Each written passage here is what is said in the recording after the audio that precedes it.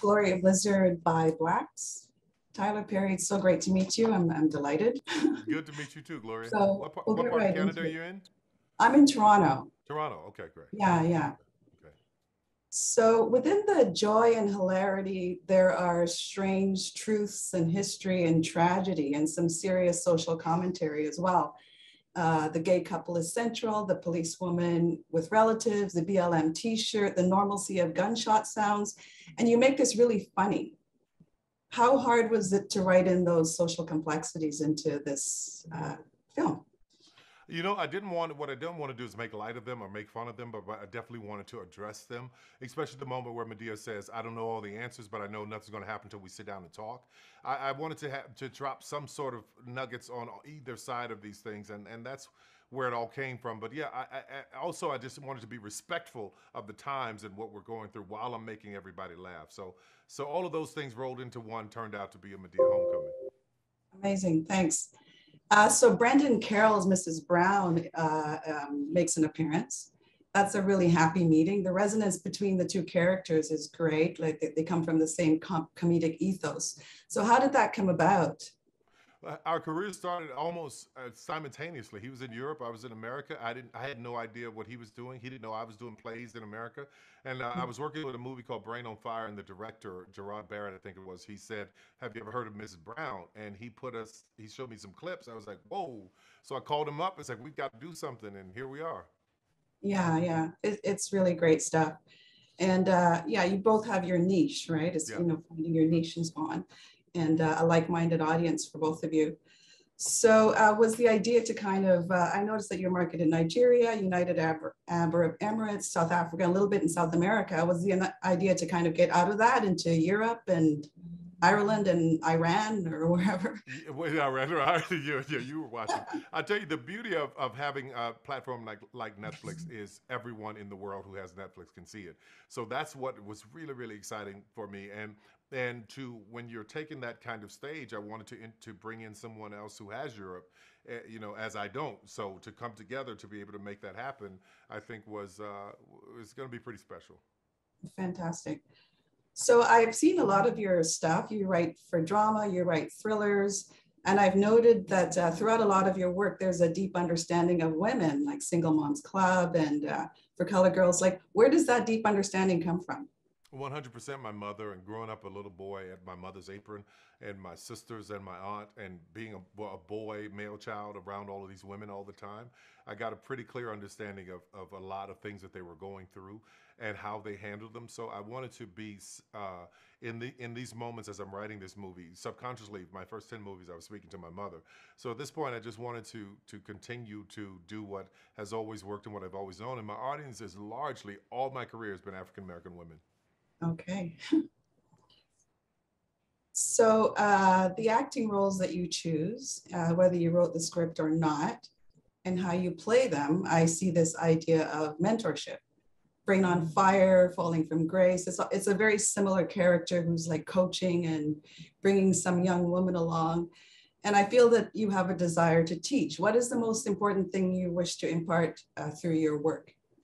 Wow, that's really a great question. At this point, I've got so many people that are working for me, so many young, talented kids that are coming up under me. I'm just hoping that I'm setting an example that whatever you want to do, you can, and nobody can stop you if you believe in yourself and you work really, really hard. So that's the example that I'm hoping I'm setting for many. Yeah. Yeah, something comes through a lot about your personal values and the choices, right, that you make. So have you ever accepted a role where that didn't fit your values? No, I wouldn't. And I've been offered some things. There was one recently that I was offered that I was like, there's absolutely no way I'm doing that because I feel like as an actor, you have to call things into your life. You have to tap into your reserves of things that you have been through to be able to express whatever the character's going through. And some things I just didn't want to call in. Mm-hmm. Is the advice for actors to write their own material like you did, or just like call in, as you say? No, some actors are great at taking on any role. They can embody any of those roles, and which I think is awesome. But for me, it's kind of hard to shake a character after I'm done with it. So if it's a dark and violent person, then I'm out. Okay, okay. So Madea Homecoming, your actor, director, producer. She's beautifully dressed and coiffed. You're a big man. You look fantastic. You look hot. So how long does it take you to get to that? Medea is only about an hour now. We got it down to about an hour. Joe is the one that takes several hours to do. I start him very early in the morning to get him ready. He's the pain in the butt, but he's the most fun for me. Okay.